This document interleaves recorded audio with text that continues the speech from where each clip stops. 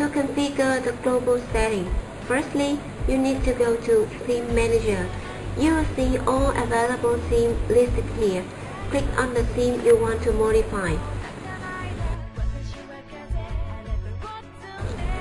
In Global Setting, we can customize how the logo will be shown, the direction of the page, footer content, search engine optimization, user tools, and performance settings.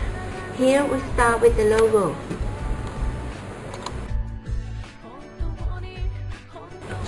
First, you need to select a logo type. If you have a logo image, select Images, otherwise select Text. I will show you how to use image type now. So I select Images. Then you need to select the logo image in the drop-down list. In case you use image logo, you don't need to enter the slogan, since it's only shown with the text logo. Finally, select where you want to place the logo. After you've done all these settings, click the Apply button. And we will see how it works by clicking on the Review button.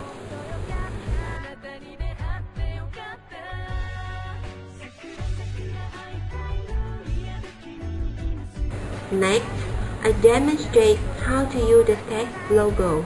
We need to change the logo type to text.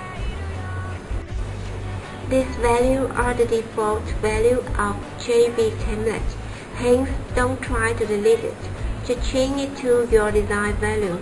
Now I change it to Jumavi and the slogan is Professional Choice. Apply, then Review.